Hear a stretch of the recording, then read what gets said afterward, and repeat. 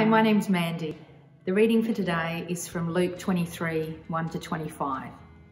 Then the whole assembly rose and led him off to Pilate, and they began to accuse him, saying, "We have found this man subverting our nation. He opposes payment of taxes to Caesar and claims to be the Messiah, a king." So Pilate asked Jesus, "Are you the king of the Jews?" "You have said so," Jesus replied. Then Pilate announced to the chief priests and the crowd, "I find no basis for a charge against this man."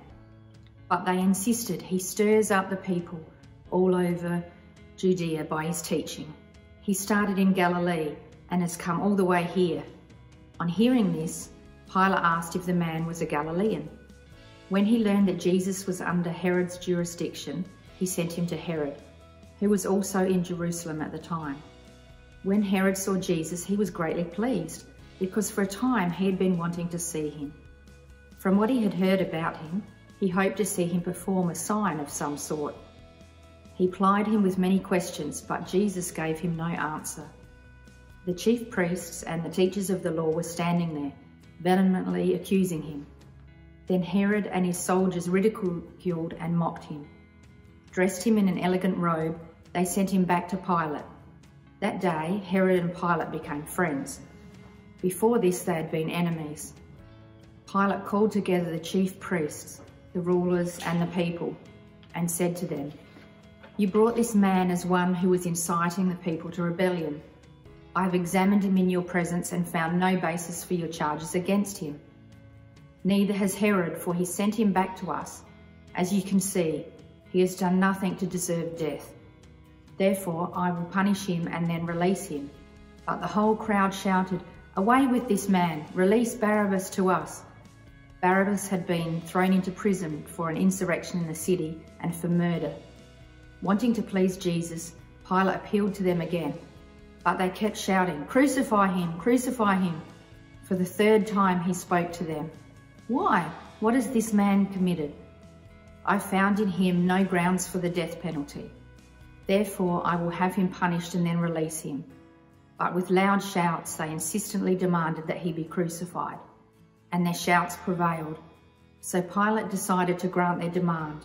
He released the man who had been thrown into prison for insurrection and murder, the one they asked for, and surrendered Jesus to their will. How does this passage speak to me? Even those with authority can be overwhelmed by public opinion.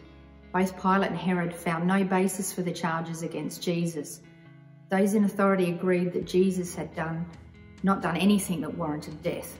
The chief priests, the rulers, and the people were all the ones in a frenzy and demanded that Barabbas be released and Jesus be crucified in his place. It is scary that those in authority can be swayed by the frenzied mob in this way. Pilate appealed to the crowd 3 times, and yet the crowd could not be swayed by reason. In the end, he granted their demands. And is there an application from the text? Sometimes it's just easier to just do the wrong thing, especially when that's what everyone else is doing.